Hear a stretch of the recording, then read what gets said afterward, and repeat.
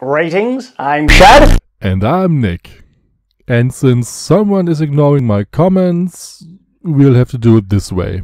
And in this video, we'll be looking at the best historical / medieval / realistic weapons for a fantasy creature. And so in this episode, we will be looking at merfolk. So I'm just gonna let you set the scene and then I'll start complaining.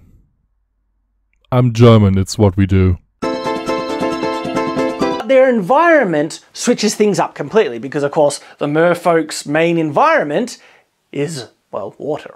Water creates a lot of drag, and so because of that, not only is ranged weapons going to be affected as well, any weapon that has a large-ish kind of surface area is going to be the worst to try and use underwater because of the drag that, it'd be like trying to hit through, well, molasses water, but yeah, it'll be really restricted.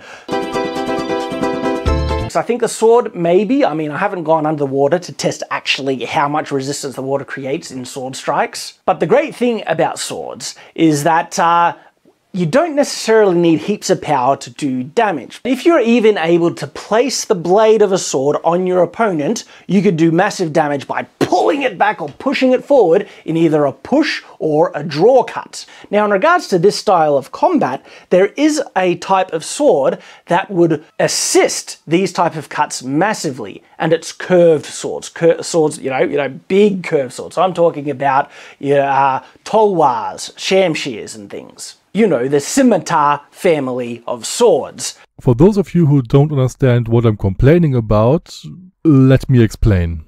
Shad's recommended tactic is to basically cuddle up to your opponent and do a push or pull cut. The problem is, like he said himself, steel swords are out of the question. And since we are underwater and fire doesn't work that well underwater, so basically any metal work is out of the question. But, like Shad pointed out, you don't have to make a sword out of metal.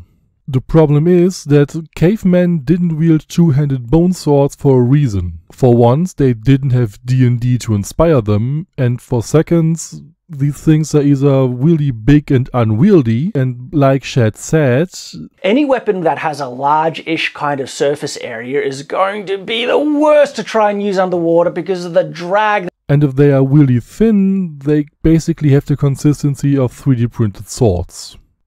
Now, maybe some of you might suggest the Hawaiian shark teeth swords, but remember, we are supposed to cut through time and space like a weep who studied the blade. We are not supposed to rip and tear like the Doom guy. And again, those blades tend to be a bit thicker than metal swords. So the advantage of having a small surface area underwater would be lost.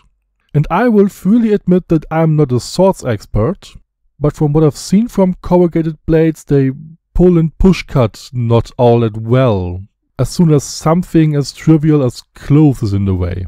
So basically what I'm saying is, Shad, what the hell are you supposed to forge these scimitars out of?